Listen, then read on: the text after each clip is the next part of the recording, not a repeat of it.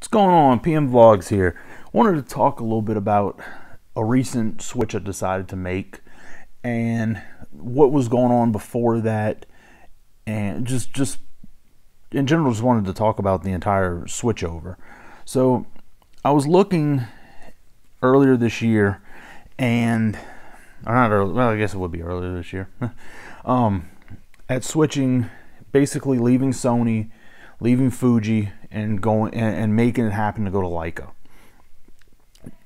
You know, the Leica being, you know, the kind of that, I guess, the Ferrari of photography equipment. You know, Sony's real good, Fuji makes real good stuff, Canon, Nikon, all the big brands, they all make really good equipment.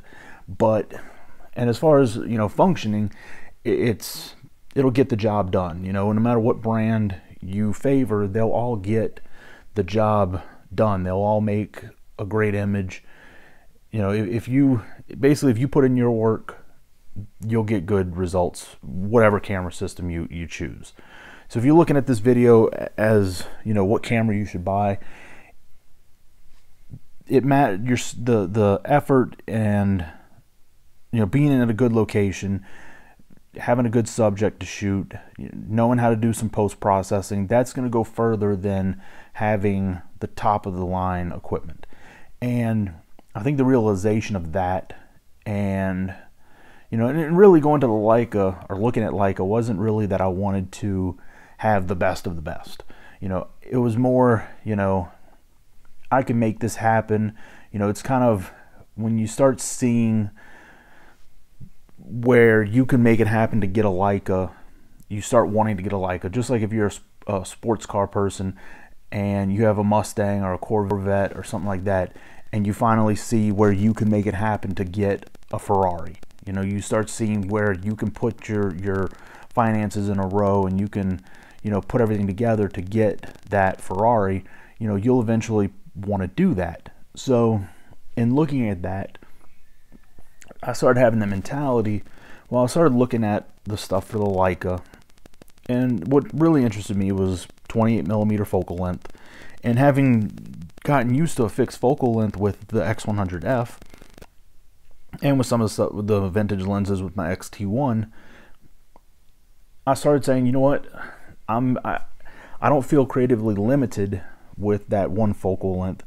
It's actually more creative because, you know, I find to get that shot, you know, I'm understanding where I need to be at to get the field of view that I want. And I mean, I can crop and post process if I need to, but, and a lot of that's what I do is I'll pull it in on the iPad and I'll tweak the image, you know, the JPEGs or the raw files on my iPad and do it that way. And a lot of times, you know, I've learned to, especially with the X100F, to modify the JPEG, the settings in the camera to give me the JPEG that is almost what I want, or if not almost what I want, and then I can just upload that to social media. So to me, you know, and then, you know, the Leica, the Q2 or even the Q, you know, I like the fact that it was weather sealed. The X100F isn't. I like fixed focal length, but what really detracted me from it is the fact that, just like the X100F, the rear LCD screen doesn't, you know, flip up or flip down. It's stationary. The cost of batteries, and then looking at editing software, I like Capture One, and before that I was using Lightroom and Photoshop Elements and Premiere Elements. But looking at it, I would have had to, one, pay outrageous price for batteries. You know, I was looking at the Q2, and the batteries on Amazon were, I think, $250 or around that.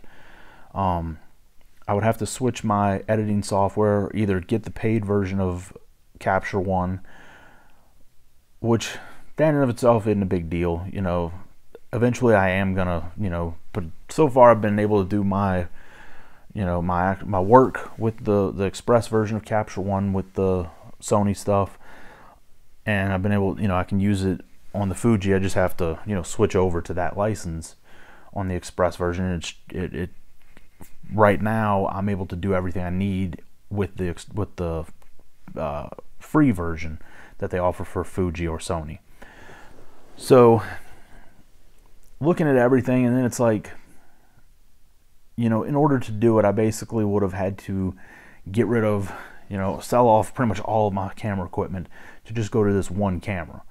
And while that would have been, you know, because I do a few shoots here and there, you know, for stuff, weddings, engagements, proposals, business type stuff, you know, separate from the weddings and stuff like that.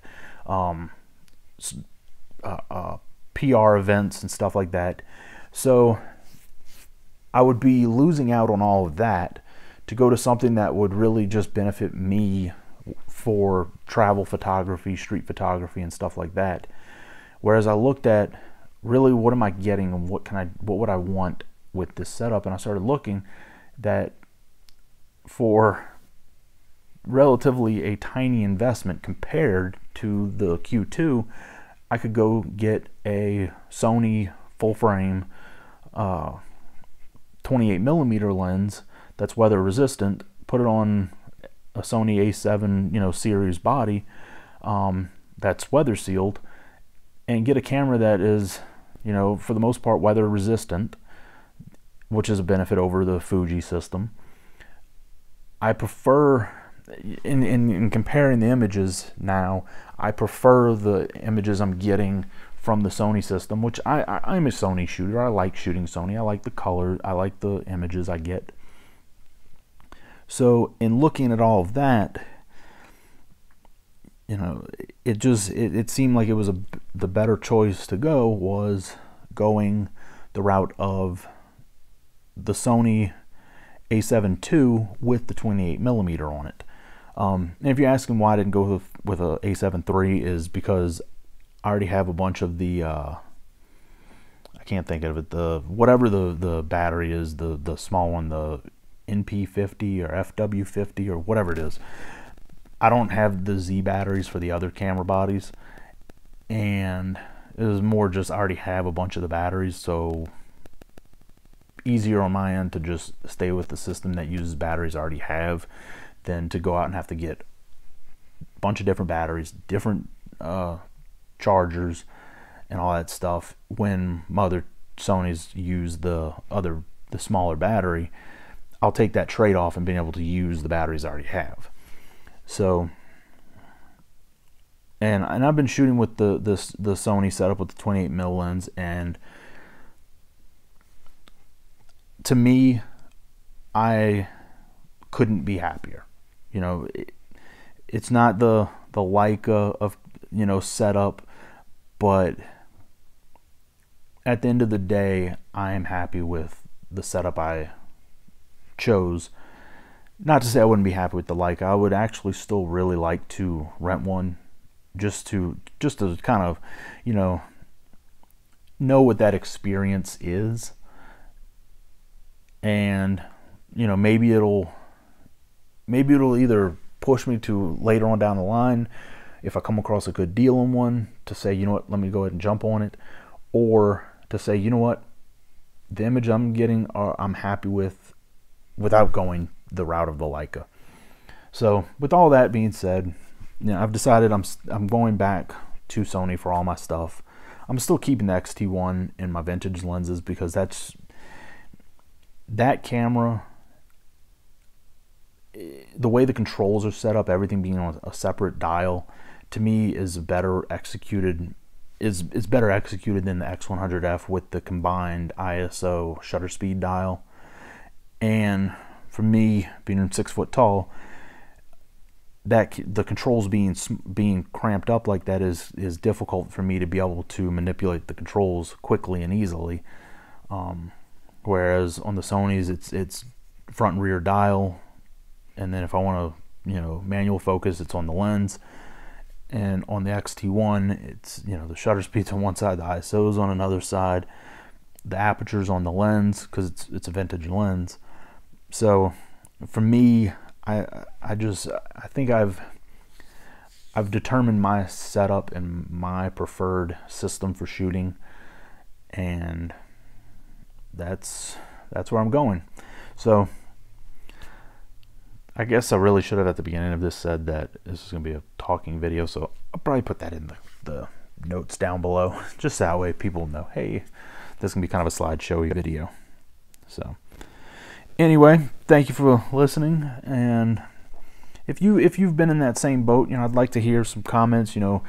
If you looked at going, to a very niche, I guess I would call it, camera, the Leica Q2, or the X100F, or if you went to it and then you went away from it, just kind of if you've been in this similar scenario, where you went, are you happy with your decision? Did you end up changing your mind? Whatever, I'd like to hear in the comments. So thanks for watching, and have a good one.